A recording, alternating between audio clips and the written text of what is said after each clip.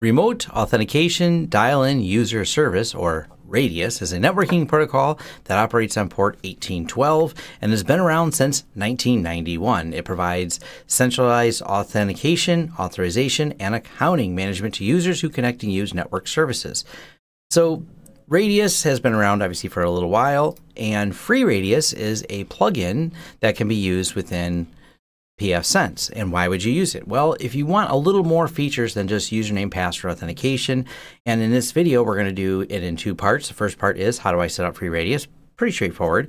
And then the next part is how do you integrate it into something such as OpenVPN? Because you may want to assign specific parameters to a user, like a specific IP address each time they log in.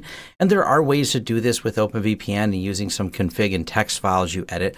But with FreeRadius and as a plugin inside of pfSense, you can add them and add those specific features and settings and have them pushed right to the user when they log in, all through the UI in pfSense. One thing to note, if you get a very large number of users, this is going beyond the scope, but it's something to note in case you are doing this at larger scale and you want to use it all inside of pfSense with the FreeRadius package, you can use the MySQL. Now, the reason for this is the FreeRadius implementation in pfSense is not using an entire SQL backend for this. Therefore, you want something faster.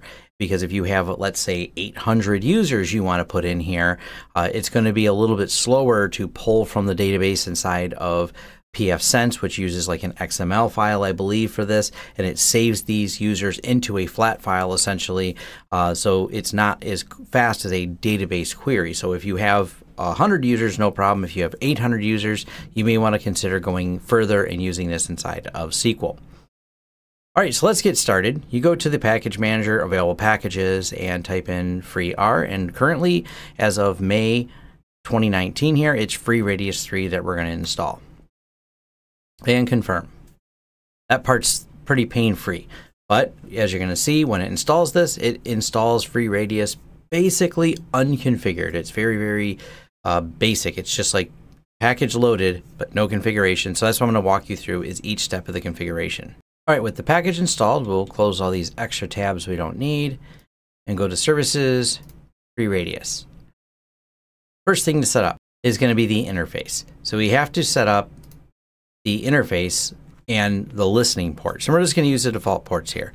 So for purposes of this demonstration, we're just going to bind it to all the IP addresses on here, but of course, by default, the firewall rules for external, like the WAN, even though it does bind to all the ports, it is not going to be available externally to the WAN. You'd still have to open up the ports, just an FYI in case you're wondering, but you can just leave this at asterisk right here, port 1812, which is the default port for authentication, IPv4, and we can just type auth port here and have it set up. Now you see if you wanted to go not default ports, that's certainly an option. We're just going to go everything at the default ports, because when you start connecting devices to this and you have things at non-default ports, well, that can be kind of a headache. Next port we're going to do is 1813, and this is going to be for accounting. That is a default accounting port. Let's put ACCT here.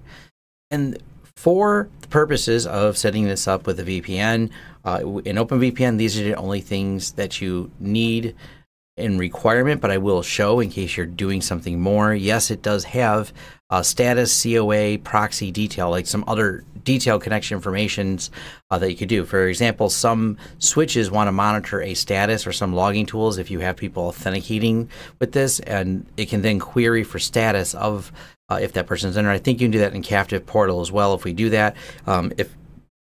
But for, like I said, for this particular video, we're just going to be doing OpenVPN, so the only two needed ports.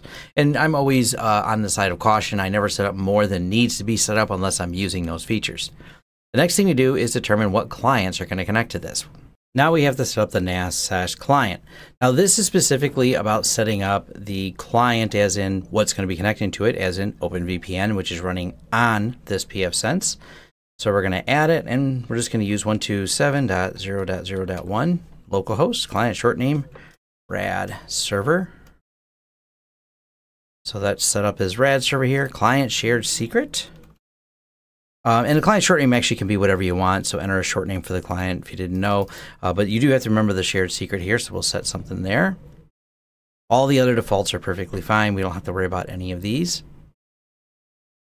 Now, please note, if you were setting this up for others, external authentication, other devices, you can set up more than one client. So if you have a switch or a Wi-Fi authenticating this, not related to this video, but this is where you would set those up as well and put the IP addresses for different things they're going to be connecting.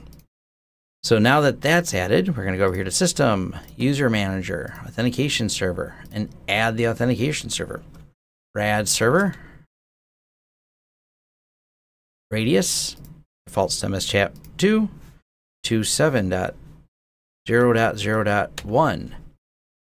Attribute it to things connecting to LAN, in case you're wondering. And these are the default ports, 1812, 1813. Like I said, we use defaults, it just kind of falls in there. The shared secret that we did.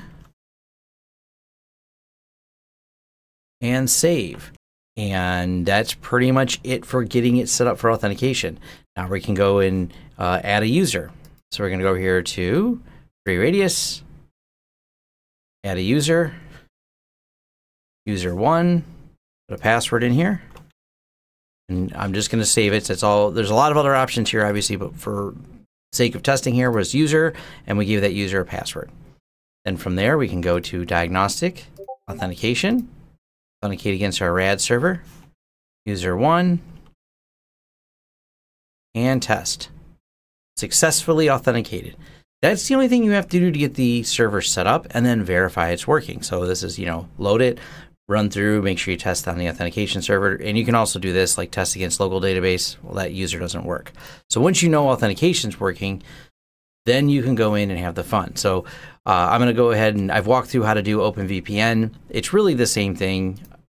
So I'm not going to go through in depth on this, but when you run the wizard, you just choose the radius and the RAD server, or you can add a new radius server, and it'll walk you through what I just did again. And we're going to next and yes our way into a working VPN.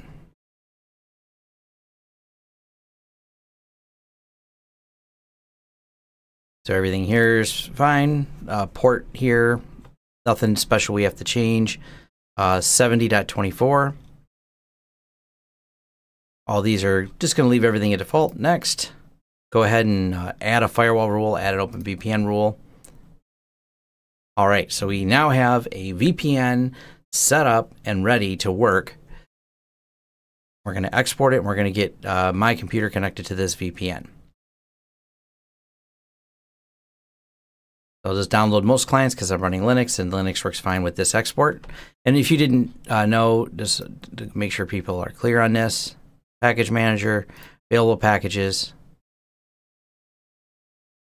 install packages, I could probably update to the latest one here, but it's OpenVPN client export. We'll update it while I'm sitting here real quick.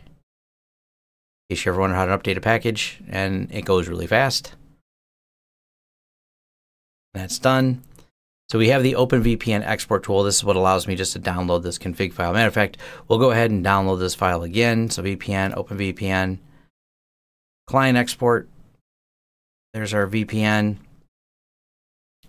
Download most clients. All right, now we're going to go ahead and connect to the VPN on this machine. Now, first, a couple little details that I want to cover so we know the network layout. I do have a couple computers connected here. So these two computers, one at 104 and one at 107. So yes, you've seen .40. There's actually, just for clarification, if we look at LAN 2, this IP address is in the 10 network, and we did bind it to, for authentication purposes, here. But it doesn't matter, because what does matter is that this network is configured and set up. We will go to OpenVPN. We got to make sure that network's been pushed over here. 0/24. And away we go. We know this network's pushed. So when we connect to this VPN using the user, should work perfectly fine, and we'll connect. All right, so from the command line, and this is, obviously if you're doing it in Windows, you'd go through the whole Windows installer with OpenVPN, but from the command line, we'll sudo OpenVPN, and I renamed it freerad.ovpn.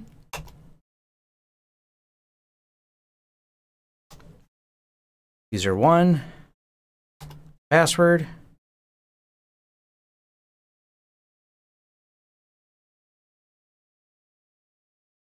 All right. And I have been assigned 192.168.70.2.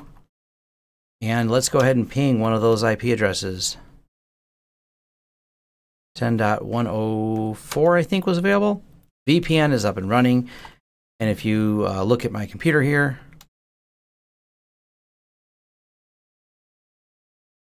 you can see this is the tunnel network that's on there.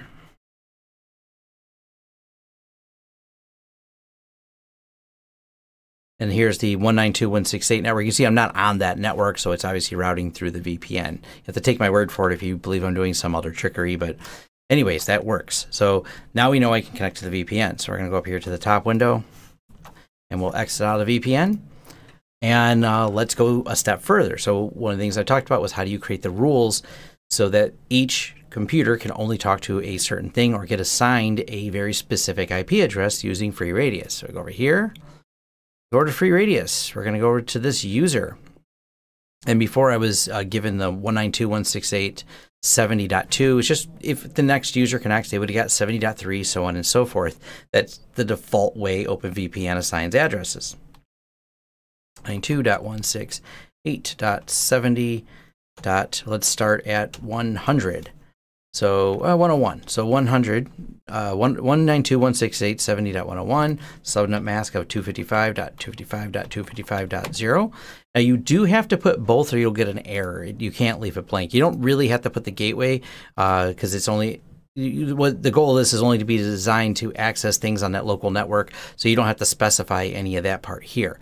So what we are assigning now is that this user that we just called user 1 is going to get this IP address to this connection. So we're going to hit save.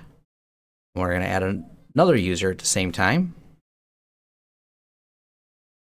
We'll call this one user 2.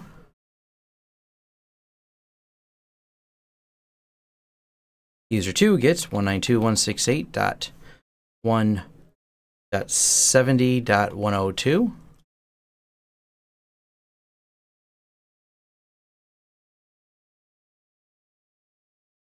Save, and now we can see that this user gets that. Now, before we even bother connecting, I'm going to go over here to the firewall, and we'll go over to the rules. Because I already know it's going to assign those addresses, but those addresses mean nothing if the rules let them go wherever they want. So we're going to go ahead and delete, and let's add a very specific rule.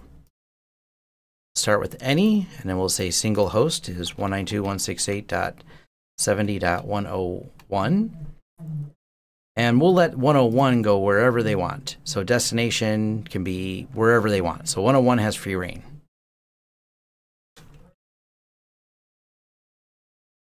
Go wherever. Then we're going to add another user. Actually, we'll copy the rule. And 102. The only destination address I want 102 to have is 10.1.10.104. So any protocol, but you can restrict this down if you only wanted to have a single port, for example, or any specific thing. But we're going to go ahead and allow any protocol, but the only thing when they get connected they're allowed to talk to is this resource on the network. And this can be across any network. I have something on the 10 network. It could be on the 192.168.40 network. But this is user 2 gets to the 104 machine. Save. So we can follow this, that if you're assigned this IP address, you get here. We're going to apply the changes. So now let's try connecting as, we'll try user 2 first.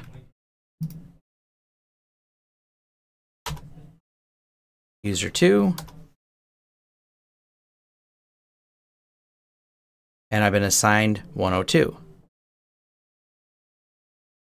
That means I can ping 104. But what if I wanted to ping the gateway? Can't do it, so I can't route out. What if I wanted to ping 107? That's another computer on there. Doesn't work either. All right, so let's go back up to the top. And we'll hit Control-C, just to, cancel it. Log in again. We'll go user 1. Took a second to connect because it thought I was the same connection coming in because I come in with the same IP address, so it took a second, but it connects.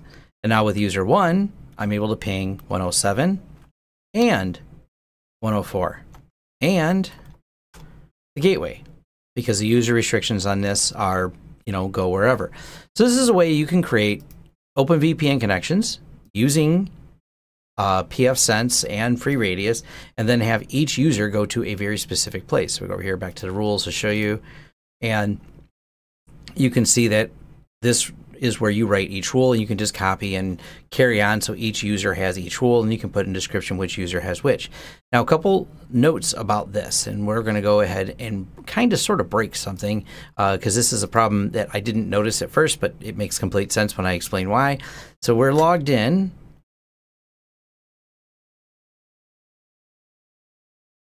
as user with IP address of 101 right here.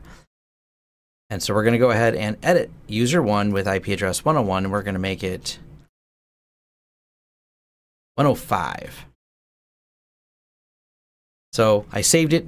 It took the save. It's 105. So as soon as I log back in, it should just go back to 105. So we're going to go ahead and go up here and disconnect user 1.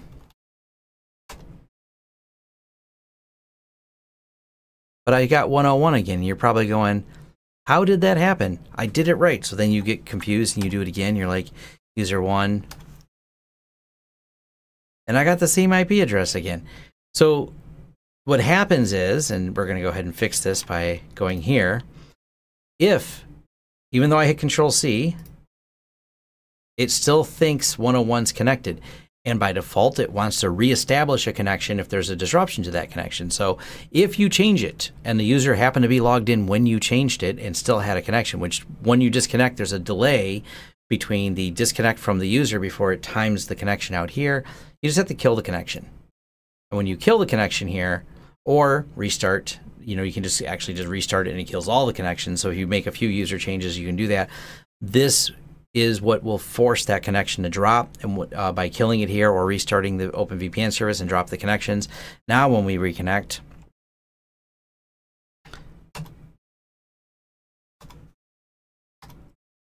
it'll take a second because I just restarted the service, and it's going to pause for a second while it reestablishes, but now the user will get the right address. And hey, look, I got the 105 address, which, by the way, because I got a different address, if I try to ping anything, because I have the wrong address, I can't get anywhere. A couple side notes about this. They're not to any of my knowledge, and I played around with this trying to break it to see if one of these users were able to force or change their IP address once assigned. I wasn't able to get that to work. It seems like once it's assigned from the OpenVPN server side, you can't just rename your IP address, in case you're wondering from a security standpoint. Now, I may be wrong, but I played around with this and tried force changing my IP address, and it wouldn't connect on the other end if I tried to force any IP information. I couldn't really figure out a way to do that. So I will mention, maybe I'm wrong. Please leave a comment if you know a way of a user connecting. But this is one extra layer of security that you can add to OpenVPN. Obviously, OpenVPN is quite secure, well documented, and the methodology that I did here, and we'll actually go to the top just to talk about this part a little bit. Because of the file we downloaded, so we'll just look at what's in here. The user would have to have, here's the certificates that are required. So we have the certificate, the TLS key, then have the username and password for this attack for them to get into your OpenVPN server. So you have those extra pieces, and this is the remote IP. That I know of, there's no way to push a local IP from here and push it into the server like I was saying. But hopefully this was helpful, and I may do some future videos on how to use FreeRadius for a few other things, including captive portals. This is another way you can do it. So if you are setting up a captive portal screen, you can use FreeRadius for that. And it does work, because I've tested it. Like I said, I'm going to do a separate video on captive portals.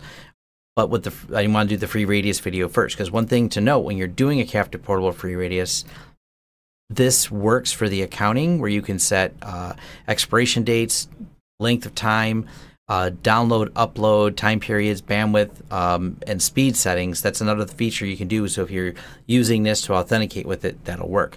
So Just want to get this out there. It's a pretty cool tool to be able to have it all integrated right into the firewall. And for a user that we just helped the other day, or a client we helped the other day, they needed it set up because they actually have it set up so they only get to a specific machine and a specific port on a machine for each customer they define inside of pfSense via here. So they have a lot of customers logging in.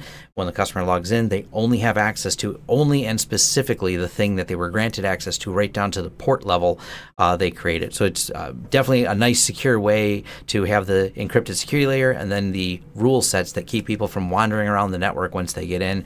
And hopefully this clears up if you have any questions about that. All right, thanks. Thanks for watching. If you like this video, give it a thumbs up. If you want to subscribe to this channel to see more content, hit that subscribe button and the bell icon, and maybe YouTube will send you a notice when we post. If you want to hire us for a project that you've seen or discussed in this video, head over to lawrencesystems.com, where we offer both business IT services and consulting services, and are excited to help you with whatever project you want to throw at us. Also, if you want to carry on the discussion further, head over to forums.lawrencesystems.com, where we can keep the conversation going. And if you want to help the channel out in other ways, we offer affiliate links below, which offer discounts for you and a small cut for us. That does help fund this channel. And once again, thanks again for watching this video, and see you on next time.